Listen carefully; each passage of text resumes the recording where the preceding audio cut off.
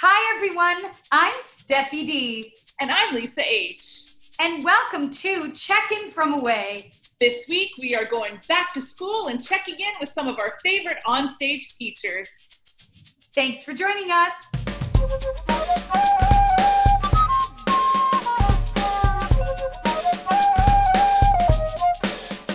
So Lisa, it looks like everybody's going back to school. I know, it's going to be a little different this year than in the past, but what better way to kind of like get people inspired to be in the classroom than to chat with some of our favorite onstage teachers? Absolutely. So Lisa, be honest with me. What kind of student were you growing up? Okay, well, all you need to know is this.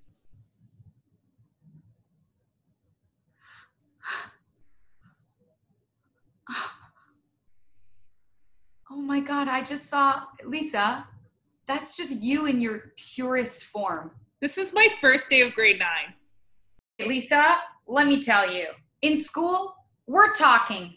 I was a straight A student. I was an overachiever. I always got A+ on everything. I graduated with like a 95% average from high school. I was the best student ever. I did everything right, I think. Sort of. So a lot has changed. I was just thinking that. I was like, so what happened? Literally though, what happened? I don't know. Hi everyone, I'm Kate Hennig and I am here because I played Mrs. Wilkinson in Billy Elliot for the Mirvishes, oh my God, 9 years ago. Hi, I'm Paula Brancati and I played Miss Honey in Matilda the musical. I don't know if I've ever told you this, but I'm a huge Degrassi fan, huge Degrassi fan. I didn't actually know you were a huge Degrassi fan though. Yeah, no, I am. And I've seen every single episode of the show. Hi, everybody. My name is Lisa Horner, and I'm very happy to be here. I played Beulah in Come From Away. Lisa, so important that we talk about, you are back at school right now. I am. Can you tell us about that? What are you studying? How's it going? What's up? I went back to school to be a personal support worker, a PSW. So those are the folks that work in the facilities that you can work anywhere, actually. It's an amazing, the PSWs are amazing.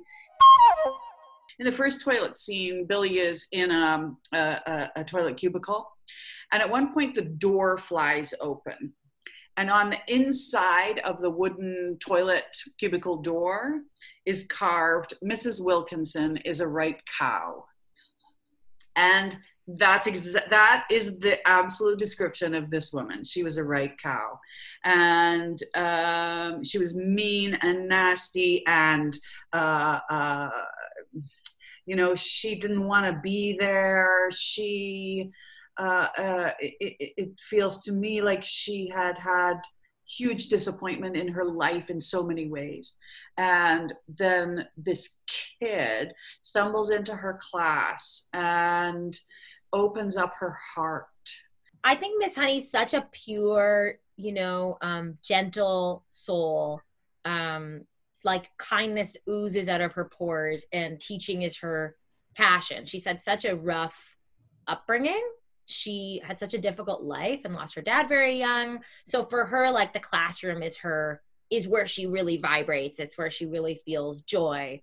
And then, she is able to access a real connection with Matilda because she sees something so special in her that, I think wasn't recognized in herself by any adults around her growing up. So they have their bond is so huge, obviously.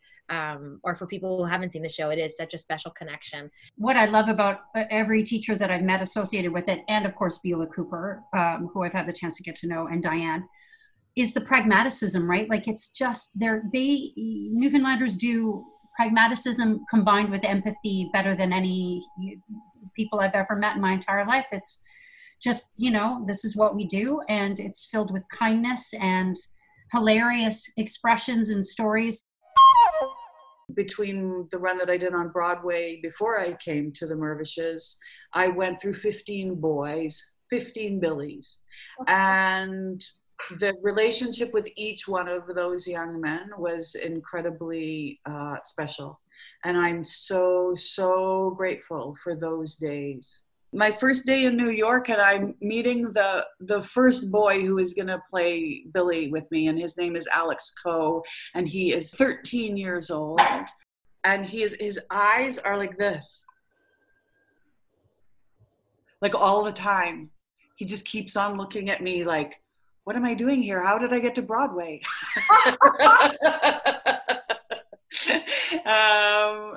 And so just going through this process with each of these young men was each one was a really unique and wonderful experience. There are so many. Like, it was my first long run of a show ever, so it was like a dream in so many ways. And I joined the tour initially, so there was a lot of like playing catch up and just not wanting to mess it up, honestly. But my favorite memories probably involve my dear friend Dan Shamroy, who is like family, and who I just love to bits. He's truly never, like, no co-star has ever made me laugh that hard, or friend. Like, we really, like, he would try and, I would break, like he would have me break on stage. That's a classic Sham move. Walking out to the drum beat, I could cry thinking about that. It makes me so happy. I miss that so much. Well, my memories that make me laugh always involve me screwing up. Yeah. In the moment you said that, I remembered the time. Sorry, carry on. Are you going to talk about the time that I had to tell the band to keep going because the show was never going to start? So it was in the very opening sequence. Yeah. And I went out to say probably my 6th line ever written. And I couldn't remember that it was like I'd never said those words before in my life. And I stood there and I felt I felt all you guys just like, and everybody's very nice because you're always very supportive. You don't know if it's upsetting to me. And then it became very clear that I'm just an idiot and it was like going to work itself out. But then I had to walk back because like, we got to keep going. And I just went like this, like, go, like to the band. I was like, just go. And then I heard everybody losing it. I was always a total overachiever. I've always been a total overachiever. So right from even before school, I was getting my mom to teach me words because I wanted to sing in the choir, but I couldn't read yet. So I got my mom to teach me the words to the songs because I couldn't read, but I wanted to sing. I know, right? Like I'm 5 years old, I think. My older brother and sister were singing in the choir, so I wanted to sing in the choir too. So anyway, but that's just to say overachieving would be, sort of a catchphrase for me. I was very studious. I stressed out a lot. I, loved a group project, especially if it was creating a volcano, that grade 4 project was a classic, or any sort of like beat poetry kind of thing really struck a chord with me. I was the kind of student that like found reasons to not go to track and field day and, loved recess, but didn't love the cold. So I would hide inside a lot and came up with a bunch of clubs.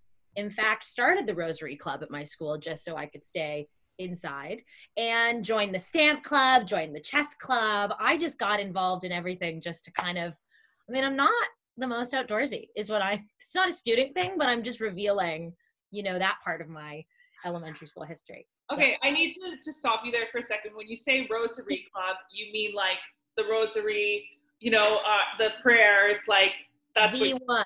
Well, and I also, it was myself and one of my oldest friends, Suzanne. We were in grade 1, and I remember us actually, I don't know if we pitched this, but we would like build the rosaries during first and second recess, and then like say them on third recess. So winter was really covered, Well, I always refer back to an old card, your report card at the end of the year, and my big comment was always, Lisa likes to talk to her neighbors. So that was pretty indicative of my behavior. My father was very supportive, but he always used to say, as long as you pass. There you go. I was a sociable kid. So I think school served a lot of purposes for me. Education may or may not have been the number one priority for me, but I loved going to school. I did really like it. From grade 4 till grade 8, I was in what they called a gifted class, so it was additional schooling because we could achieve our regular curriculum quite quickly. So I remember that he gave me this lesson. I was looking to write something even then. This was in grade 7, I think. And this was in Edmonton. And he gave me this exercise to go and listen to a piece of Ravel and to go and watch a fraud trial. I was like 12.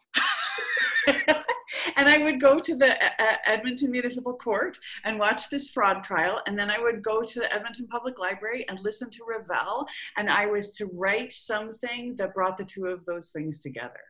Isn't that a brilliant teacher? Like that is I think that's an incredible teacher. Someone who has the imagination to stimulate a young mind in such an enormous way. And I, as an adult, when I have had writer's block, I go back to that lesson and I sit down and I put on Ravel and I write. I'm still like quite close to some of my teachers. I'd say, one that's an absolute dear friend is Michelle Jansen. It's still so weird to call her Michelle because to me she's Mrs. Jansen. But I was part of the regional arts program at St. Elizabeth High School in Thornhill, and we were part of the originating vocal program. So I saw her every day for 4 years. She totally just shaped my voice, but also like my musical sensibility, and has such a kind heart and made it really possible for me actually to leave a lot and film, and she was just so supportive of all of that. And when she came to see Matilda, I was so like butterflies in my stomach, excited and nervous. My gosh. Well, one of my old drama teachers from high school came to see Come From Away. I've had a few of them come from high school, which was amazing. Peter Kunder is a dear old teacher of mine. Sherry Prasnowski. They're all retired now. I've had a chance to sort of chit chat with them. And when they come to see the show, when they have, it's mind blowing, because I'm well into adulthood and they know me on such a different level that it's kind of nice. It makes me feel like I'm a student again a little bit, like sometimes there's adults in your life that make you feel small again. I loved biology. Biology was my favorite subject for sure. I loved cutting things up, like little bodies of creatures and looking at them. So for the longest time, I was going to be a surgeon. I was like, yeah. My favorite was English. I loved writing an essay and proving a point. Still do. I loved English and I loved history. I loved writing, and you got to write poetry and stuff like that. So I guess in the classic actor form, I'm really, really happy that I got a chance to do that type of stuff too. Math. I hate, to this day, anyone puts numbers in front of me and I just go, oh, I don't know how to do it. Least favorite, like I was going to say the classics, but actually I'm sure there's people who love this, of course. For me, it was math. I dreaded math. Would trade like Sailor Moon cards for answers. Math was really hard for me. Math was very hard. And I sort of broke down the concept. Every time I had to learn a new concept, I would forget the old concept. I find it ironic now, having learned, of course, we all have hours and hours and hours of script and music and it's nothing, but back in the day, I couldn't maintain any of those math formulas and things like that. So I'd say that was probably, unfortunately, my least favorite, just because I was so bad at it. Silence.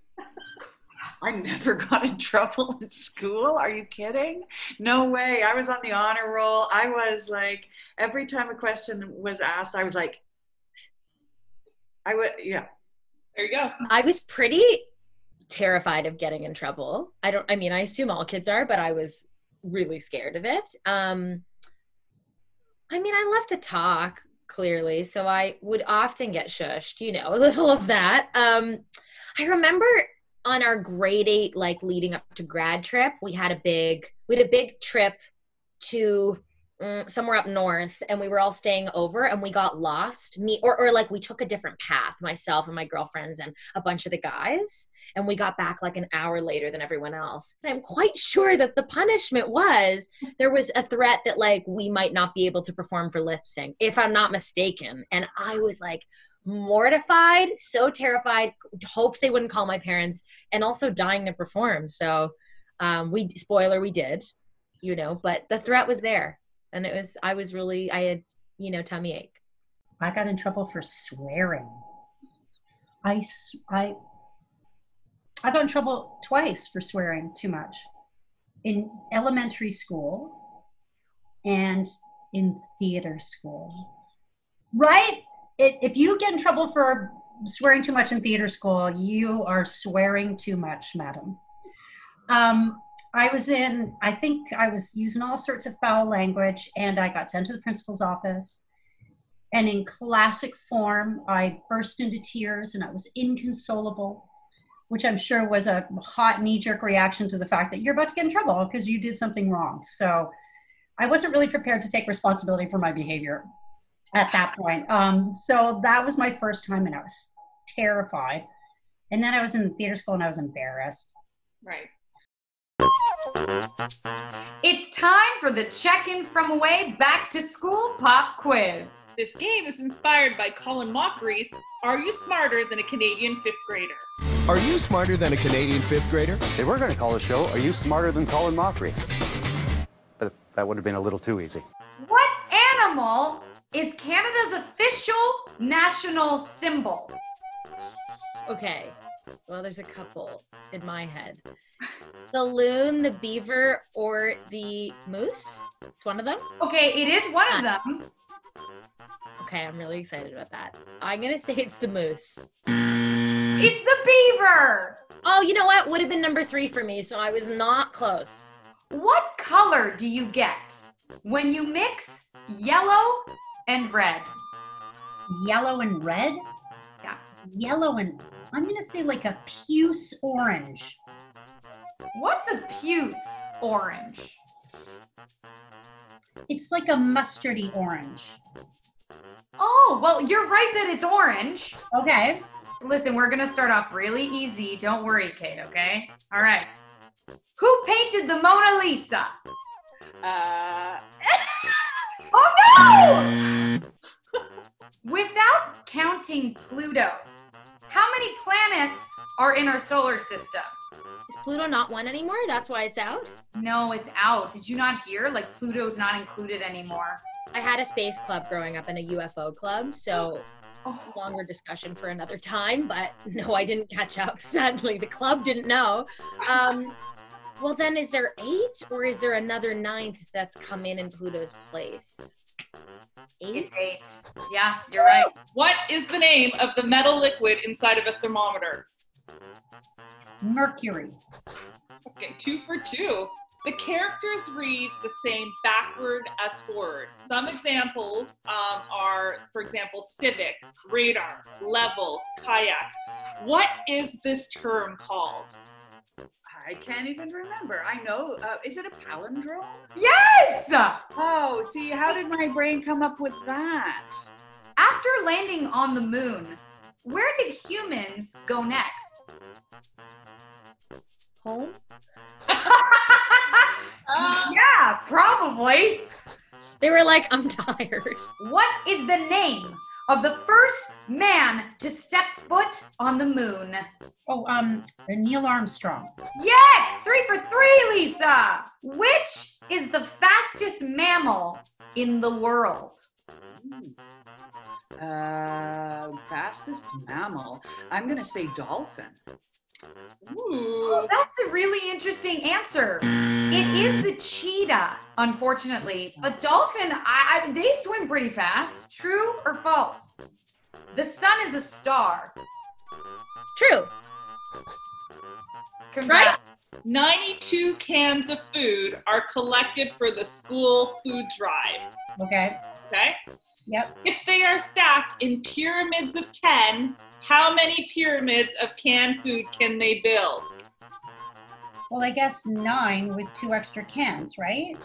Ding, ding, ding! Hey! What famous Canadian founded the Marathon of Hope? Oh, Terry Fox. Oh my God, I know an answer. Oh, phew. 9 balls were in the basket. More balls were added to the basket. Now there are 16 balls. How many balls were added to the basket? 7. There you go. I have to be honest, I used my fingers. Tommy Douglas first introduced Medicare when he was premier of which province? I think it was Saskatchewan. 5 for 5. Lisa Horner. If 1 dog year is equal to 7 human years, how old is Rachel's 3-year-old dog, Spot? 3 years old. Is it a joke? Wait, You're totally right. We never specified how old the dog was in human years. We just told you that 1 is 1, 7 is 7. How old is Rachel's 3-year-old dog? We never said 3 years old. There you go. you're right. We screwed it up. Like straight up, we screwed it up. You're right. He's 3 years old. Thanks for joining us on this week's episode of Check In From Away. See you soon. Cheers. Cheers.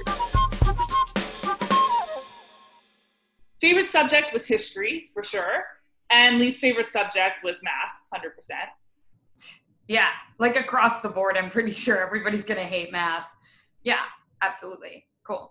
My favorite subject at school was obviously theater. I went to an arts high school, so theater was my favorite. My least favorite, math, ding, ding, ding. Like everybody just, math. Like nobody likes math. Does anybody like math? No. Really Nobody smart people like math. Only smart people like math, so not you and me. So you know what that means about us. Yep, I'm well aware. I already knew that though.